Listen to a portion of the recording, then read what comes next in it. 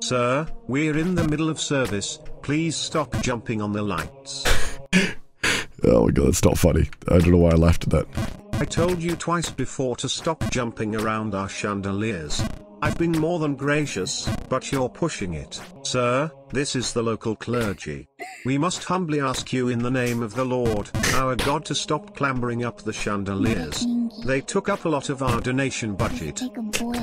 I'd like to express my gratitude towards you for spending so much time in the house of Jesus. Oh my god, You this make God donation. proud and are an example for the youth. I ask you once again for Maybe. donations. A rampant monkey is destroying our church. Oh good sir, please stop disrespecting the holy land of my forefather polar bears by jumping all over our ice. I beg you please, my people, view this land as a place of worship. Have a heart, sir. Shut the fuck up. No screaming in the church, this is a holy place. Alright guys, who the heck let the monkey into the cathedral again? Seriously guys, this is the third time this hour. In the name of the Father, the Son and the Holy Ghost. We of the clergy anoint you Saint cdawgva, Lord of all chokers and protector of the Tower Babe's virginity.